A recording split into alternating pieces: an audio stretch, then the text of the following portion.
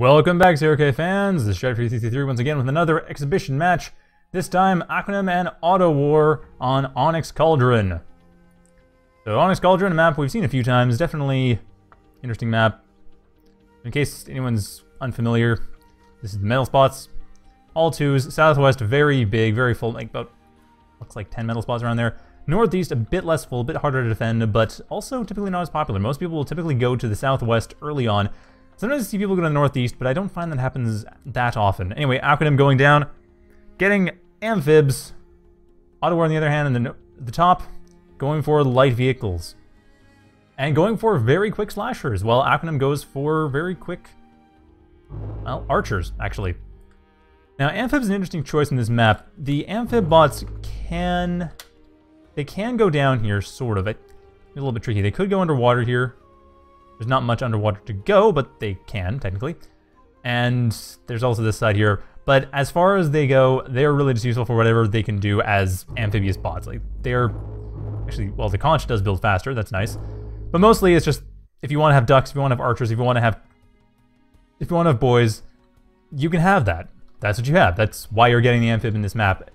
You can sort of use the water, but it's not going to come up all that. It might come up. We might see it. It actually might be pretty cool. If we do see it, that'd be great. But it does mean the northeast is going to be much more what Aquanim's going... Sorry, yeah, what Aquanim's going for. While AutoWar, on the other hand, probably going to go for the southwest. They haven't said it yet, but they are likely to do so pretty soon. Yeah, they got the slashers. No early scout. Same thing as last game. Actually, not quite the same thing. Google Frog in the last game we saw went for darts first. While it is... Yes, I realize there's a massive elo difference. But I think this will be interesting. Anyway, AutoWar... I am still kind of surprised they didn't go for early scouting. Because that's what you normally do. You get a dart right off the bat and scout out your opponent, especially in a map this big. Anyway, AutoWar does have a few slashers, so at least they're going to be more difficult to assault. If nothing else, I mean, they have their portable defensive structures. And that's what they do. Basically, it's mobile defenders. That's what they are. And AutoWar definitely going for the southwest. There we see that while Aquanim is going over to the northeast immediately, has a massive queue setup. Oh no, sorry. AutoWar's also going to the north. Wow, okay, AutoWar expanding very aggressively. I like to see this. This sort of rapid expansion using several workers. How many workers does AutoWar have? AutoWar has 3 Masons so far, and that's 2 minutes into the game. They've been focusing very heavily. I mean, they've been getting 1 slasher for every Mason. They've just been even. It's a 1-to-1 ratio. Normally, I said before, it's like 1-to-3 ratio on a quarter of your army of workers, but nope. AutoWar is playing it very, very economic. And if it pays off, it's going to work out very nicely. Aquanim, on the other hand, however, does have... They have ducks, they have archers, they have a couple boys. I'm not sure why they went for boys this early, though. They did get this, like, a minute ago. It's 300 metal. That was 30 seconds they spent on that one unit. At least 30 seconds at this stage in the game. They don't even have anything assisting the factory at this point, so it is definitely at least 30 seconds. And this conch here, not going over to the southwest, not going over to the north. The commander is going over to the north, but not that quickly. So AutoWar being very on the ball. So far, they have twice the economy. They are starting to access, but they do have their commander moving forward to assist with the factory. Probably should build a couple caretakers, but yes, they are screaming past the +20 hump. They actually still are at the hump, though. They need to get up to +30, and they still don't have caretakers. That was very rapid expansion on their part. And they are continuing to expand with impunity. I mean, really, they're not respecting Aquanim's forces at all. And Aquanim going to try to make that change, pushing some archers over to the southwest, put some respect into AutoWar. We'll see if that works, however. AutoWar does still have these slashes, but they are back home. And levelers are following. While at the same time, Aquanim not building anything. They're focusing entirely on building their base structures. They are not building units at all. And the archer is able to get rid of this Mason. Does manage to stop that southwest expansion from continuing. Or will it? Is he going to actually kill it? There we go. Finally kills it. Took a little bit longer than I would have expected. But AutoWar, on the other hand, does have a massive army behind this compared to what Aquanim has. I am very surprised Aquanim did not expand that quickly. I'm surprised Aquanim has not gone to the southwest yet. Has that conch? No, that conch has moved. Okay, now the conch is going over, but still, not going to the southwest. I realize they're playing amphibs, but still. And they do have a duck in the water. It's important to note that there is a duck. It is in the water. That's a thing it is. So yeah, Aquanim so far just trying to deny the southwest expansion, not even taking the northeast yet, and AutoWar has taken the northeast, needs to build a caretaker, okay, has a caretaker and commander, Could use another caretaker at this point, or even another factor if they wanted to switch. Just do a rapid switch or something. An air switch or gunship switch. I don't know if we'd see that, but with the amount of economy that AutoWar has, they could pull it off right now. They could also pull off a straightforward attack and pretty much kill everything, and that's exactly what they're going to try to do. AutoWar, as I say that, sends their levelers down to the southeast, actually northwest and southeast. And, okay, Lowry asks, okay, Lowry, the only match I've cast so far is one between Google Frog and Aquanim. I can link the replay for you if you're curious. That's the only one that's been casted so far. So if you want to get an idea of what I've done, if you have another idea, I have another one in mind that's between you and Clone on Red Comet. That's the next one. So if that's the one you're thinking of suggesting, I have that already on the schedule.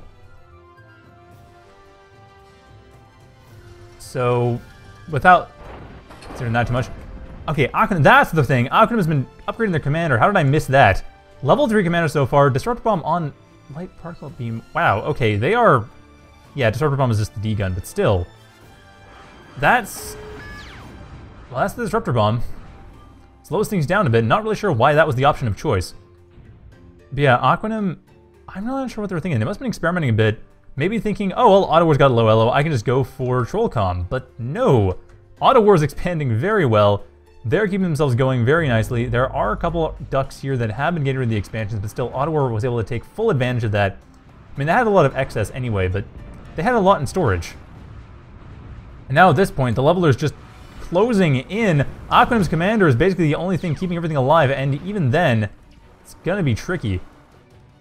And how many units are we dealing with here? We're dealing with about, well, 15 units, so it looks like 4 slashers and 11 levelers. That's... The only problem is the slashers are not remaining stationary. They kind of have to. And then Scorch is coming in as backup on top of everything else, while Aquanim has no expansions whatsoever. And it is... Yeah, this is pretty much death. I don't think... I mean, AutoWar's Scallop's doing a pretty good job here, but it's just a matter of the right positioning, and Aquanim... They're Aquanim Scallops. AutoWar's Scorches are doing wonderfully. They get rid of this worker, they can get rid of the factory, they can get rid of everything else.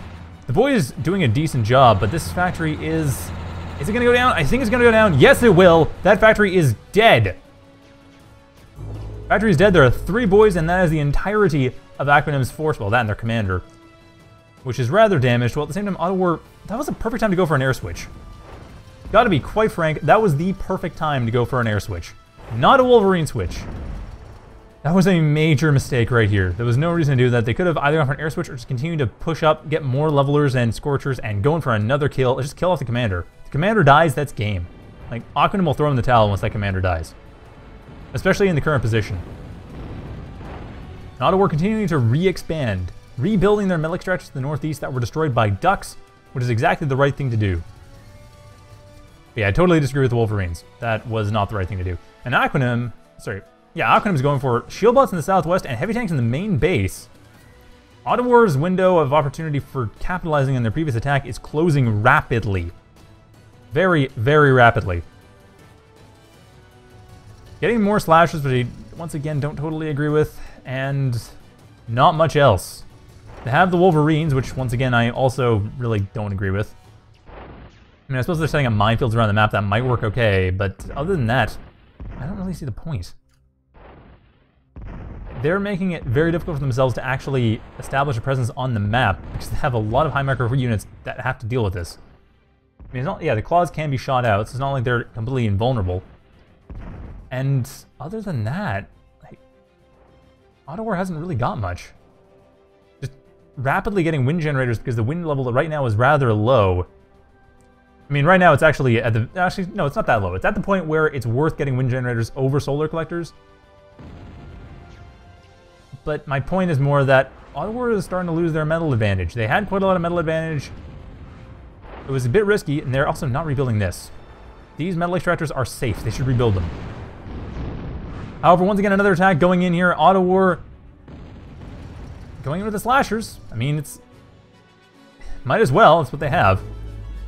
But we do have boy versus slasher, and the slashers should win this. A few of them will die, but they should win this. At least, yeah, forcing the boys back.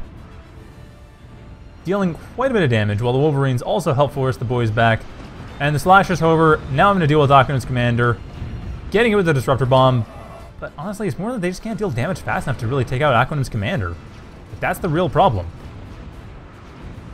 And now the heavy tank factory's up, the Shieldbot factory's up, Convicts over to the southwest, and Panthers over to the main base. So Aquanim is making it difficult for AutoWar once again, and AutoWar, that's their window of opportunity closed right there. However, they're going to try to bust open a new one, getting in 10 levelers, half a dozen already near the base.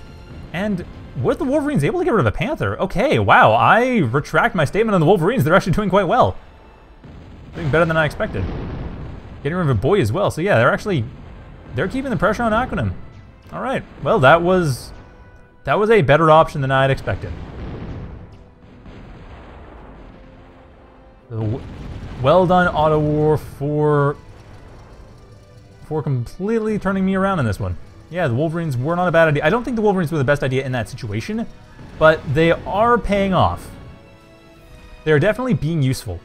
I just don't think that, given the choice between Wolverines and, say, going for an air switch, or just building up another army of units to reinforce the army that had already been here that was just about to win, that probably would have been a better idea. It would have been a faster win. But still, AutoWar, once again, managing to get a pretty good position. They need to expand here. That's one thing. They are getting some expansions here. They are getting their Masons up. They're taking the metal over to the north, which is good. That's exactly what they should be doing. And the Wolverines trying to stop the Panthers. More than they're distracting the Panthers. That's the really dangerous thing. Because either the claws are going to hit the Panthers, or they're going to force the Panthers to get into reload time, which means they're going to be hit hard. However, the Panthers trying to get past all these levelers, and 2 Panthers go down immediately. Wow, simultaneous double Panther death. But Aquanim's commander, still the main problem. Up to level 4 now, having added armor and speed upgrades, along with personal cloak. Not that it's being used right now, but still. Aquanim going very heavily for the commander. And the southwest, we don't see a whole lot built up in the Shieldbot factory. It's basically just Panthers for Aquanim. That's all they're building right now. And another level of kill on Panthers.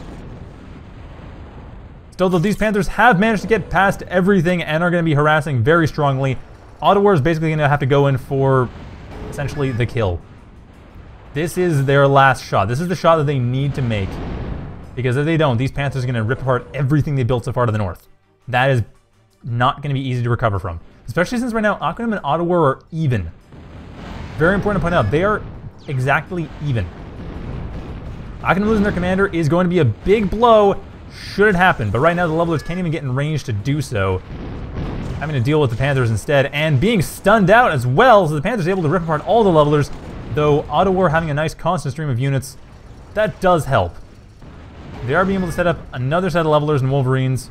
We did see earlier the Wolverines were doing a pretty good job. So there's no knocking them anymore. Knocking his commander, 300 health, 280 health, 240 health, 250 health. It's jumped away. Okay, it's not going to be hit hard enough anytime soon, and it's getting actively repaired. And I also believe it has auto repair module. No, it doesn't. It does not have auto repair module, but it's still getting actively repaired. And the Panthers, oh, the Panthers in the back did die. It looks like they tried to flank and didn't manage to actually pull that off. And the Wolverines continuing to set up a bunch of claws, keeping the Panthers at bay, or at least keeping them in their reload cycle, allowing the levelers to get some shots in. But even then, those Panthers taking a lot of damage, and 2 of them go down at once. Another one is about to go down to a slasher. Nice kills there. So AutoWar continuing to put the pressure on Aquanim. Aquanim surprisingly not using the Shieldbot factory over here. Actually, they were building a thug there, but they aren't anymore. Are they still building a thug? Oh yeah, they're building a thug, but it's... Oh, it's on weight. That's why. For some bizarre reason, that might be a mistake. I don't know why Aquanim has that on weight. They have enough resources to build that thug, and they desperately need to. That's their one ticket out of this game. Like, that's the one ticket to win this game, is that their Shieldbot factory is not currently contained. They have their main base contained, their heavy tank factory contained, but the Shieldbot factory is not. If they build Thuglaw Felon Ball right here, they could walk it through. They could probably walk straight into AutoWar's main base, tear apart everything, and AutoWar is going to probably concede. But for some reason, that is on weight, and down goes their commander. And at this point, AutoWar now losing, now losing that advantage and throws in the towel. Like I said, as soon as the commander died, Aquanim would throw in the towel, and it's exactly what happened. I'm just very surprised This weight must have been a click mistake. That must have been a misclick. There's no reason Aquanim would have wanted to have that factory on weight. Certainly not at this stage of the game, certainly not with that economy. So that is rather unfortunate, but yes, that is AutoWar winning. But AutoWar, not to strike AutoWar, they did a pretty good job. They were expanding well, they were setting up the units well. Their main mistake was just that they didn't really take advantage of when they had the upper hand to go for an air switch or other slightly risky plays. The Wolverines were a good choice. They did work out. Despite what I said, despite my doubts, my misgivings, they did work. But AutoWar still had a lot of opportunity from the point where they were doing a ton of damage here to basically both expand even further in the southwest and also to go for things like air switch or other risky strategies like that. Because at that point, Aquanim was so focused on defending, and they had nothing to defend with. They had no factors or anything. They couldn't build up defenses. They built defenders maybe. That was about it.